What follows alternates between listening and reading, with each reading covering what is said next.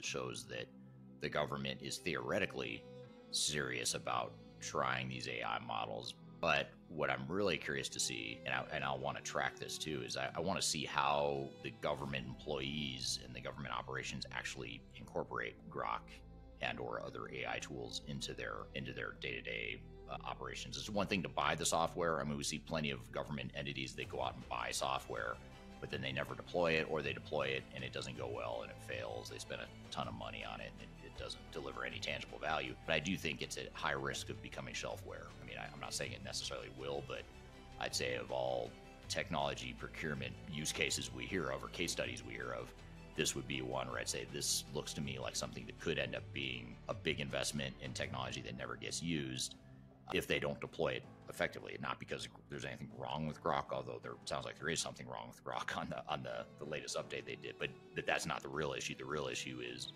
how well they can handle change management and embedding Grok and other AI tools into day-to-day operations and getting people to ultimately adopt and use the software. That's an uphill battle for any organization, but especially a large government entity like the U.S. Pentagon.